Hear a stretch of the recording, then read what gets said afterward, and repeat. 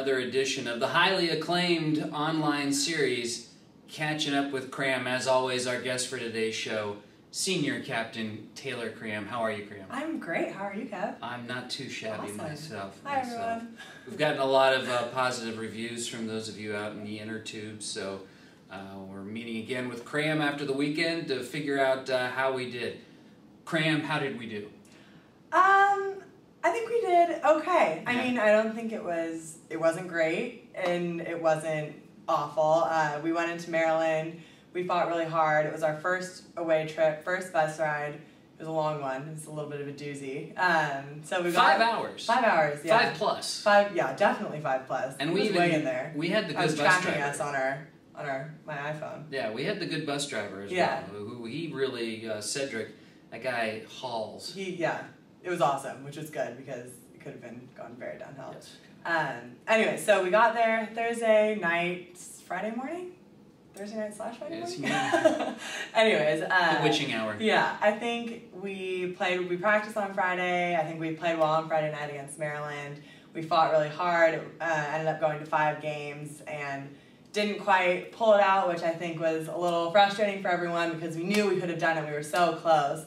And those are always hard, but we knew that we fought hard.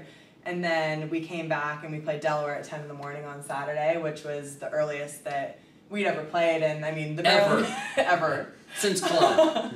Yeah. Which was centuries ago. Yeah. Wow, thanks. Yeah. But yeah, we played at 10 in the morning after we got home so late on Friday night too. And we came out hard against Delaware. I think everyone picked it up and everyone was awake and ready to go. I thought we played really well against Delaware. We ended up beating them, which was awesome. And then we had a little bit of a break and came back on Friday or Saturday afternoon against Sacred Heart. I don't think we were ready to play. And I think that by the time we realized it, it was too far into the game. They played very well. I think they were a very good team. And I think that we could have beat them. I definitely don't think that we were on our game, which is, again, frustrating, but I also think that it's a learning experience. I think that we all came out of the game knowing that not only did we have the loss, that we didn't play to our full potential, which, I mean, in Maryland, we fought hard and we knew we could have beat them, but we didn't have that regret of not playing how we knew that we could have.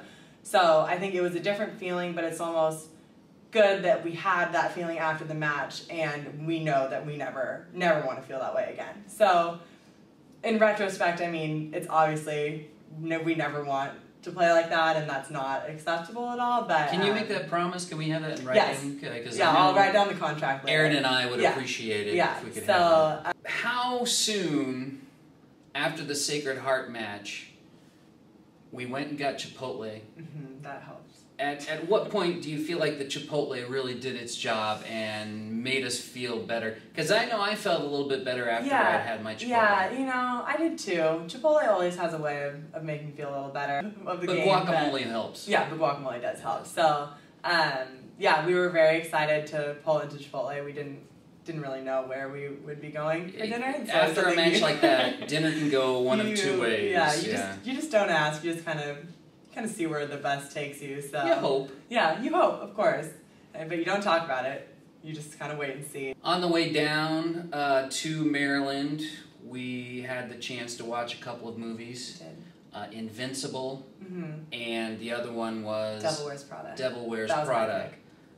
Really? Shocking. Invincible was Cordell's pick, I think. The person with the pearls on.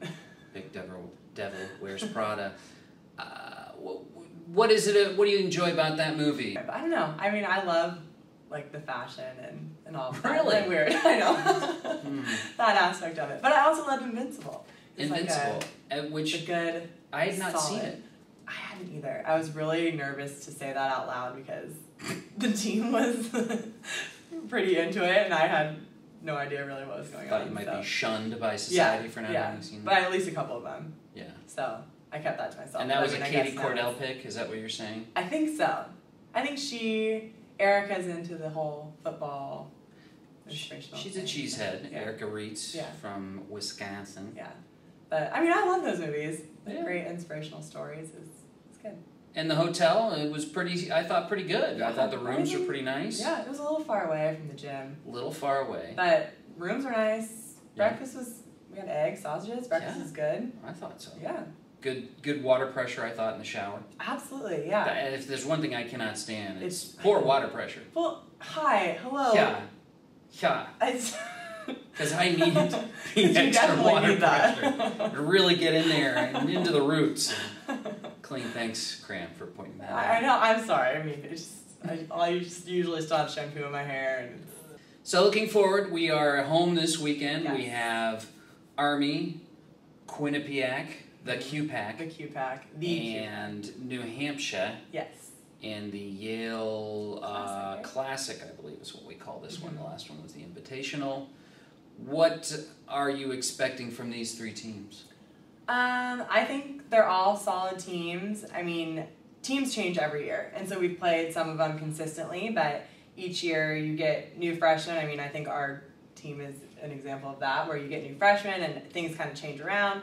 So I think we just have to scout everyone, see what's new in their lineup, see if they're doing anything differently, really pay attention to what they're doing and some of their strengths and weaknesses, and use that in our strategy and preparing for the games.